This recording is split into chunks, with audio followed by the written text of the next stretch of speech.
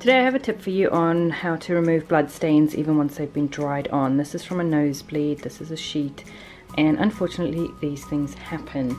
And bleach doesn't always take care of it, and I will show you how you can remove it safely.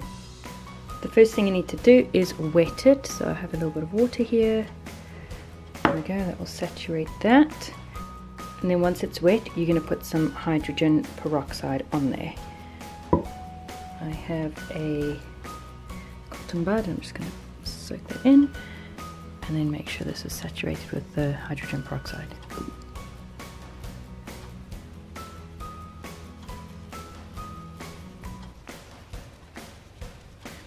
Leave that for about 5 minutes. Okay, the stain's been soaking for 5 minutes and it's already looking better.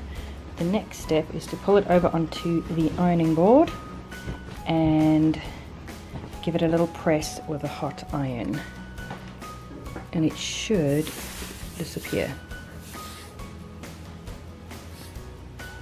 Okay, you can see the dots on the ironing board coming through. But as this dries, it's already looking better. And if it's not completely gone, then just repeat the process.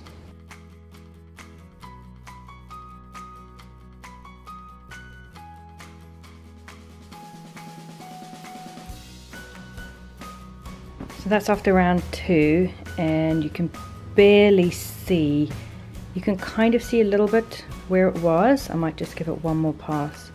And that's not even where the stain was, that's kind of where the edge of the water was.